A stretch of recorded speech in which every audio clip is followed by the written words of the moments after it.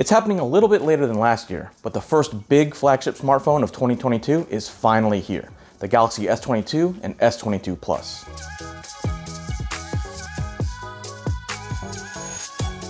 Now I should start off by saying that we're not going to be covering the S22 Ultra in this video because that phone is a completely different animal.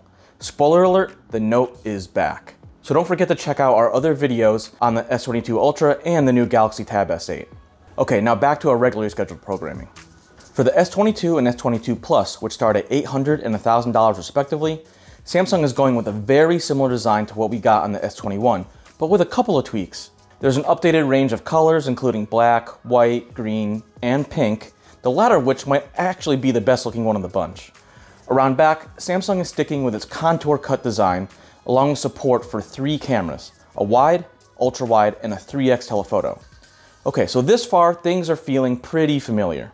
When it comes to new improvements, Samsung is really focusing on 3 main areas: better guts, better displays, and a ton of photo and video upgrades. Both the S22 and S22 Plus come with 8 gigs of RAM and either 128 or 256 gigs of storage, with Samsung going with Qualcomm's Snapdragon 8 Gen 1 processor, at least in the US. For folks in Europe and Asia, you'll likely be getting an Exynos 2200 processor instead. As for their screens, the S22 features a 6.1-inch, 120Hz Full HD Plus display that's actually a tiny bit smaller than the S21's 6.2-inch screen. Meanwhile, the S22 Plus gets a 6.6-inch display that's a step down from the 6.7-inch screen on last year's S21 Plus. So for all of you who keep complaining that phones keep getting bigger and bigger and bigger every year, your pleas have been heard. And for everyone else who isn't down with Samsung's curvy edge displays, both the S22 and S22 Plus come with flat screens. But the biggest upgrades on the S22 screen are significantly better brightness and improved image quality, both outdoors and in low light. Samsung says the S22 can hit a peak brightness of 1750 nits in direct sunlight, with the standard S22 topping out a bit lower at around 1300 nits. But that's still pretty big upgrades from last year. Meanwhile, to make sure content looks good in any environment, Samsung created a new feature called Vision Booster, which uses sensors to measure ambient light conditions before boosting things like contrast and color saturation.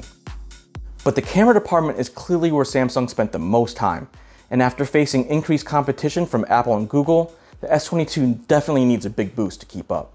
In addition to a new OIS system, the S22 is also getting a new advanced auto-framing feature that can track up to 10 subjects to keep them looking sharp and in frame. And in low light, the S22 and S22 Plus's wide-angle sensor has pixels that are 23% larger than before, which gets combined with Samsung's tetra-binning tech to combine 4 pixels into 1 for even better nighttime shots. Samsung says it's also using a new AI stereo depth map technique so that the S22 can more accurately gauge distances, so portrait shots have better bokeh control and studio lighting effects.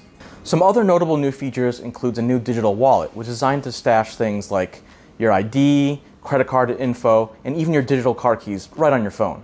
And thanks to a partnership with Google, the S22 is getting a new exclusive live sharing feature in Google Duo, so you can watch shows or clips with your friends during a video call.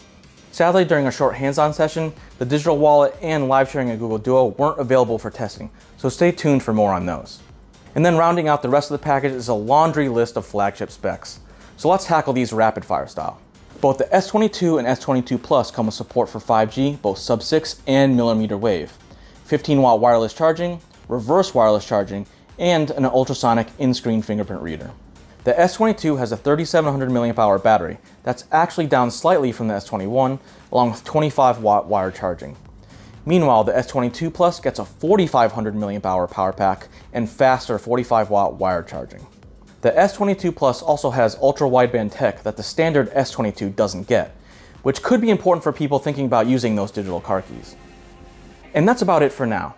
A few tweaks on the outside and a bunch of new guts on the inside, which is what really counts.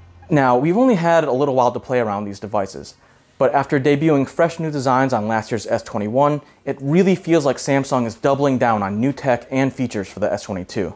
And in my book, that's a really good starting place for Samsung's next flagship phones. Now, we just gotta wait for the phones to get in our hands so we can check them out for real. So don't forget to throw us a like and subscribe to make sure you don't miss our upcoming reviews.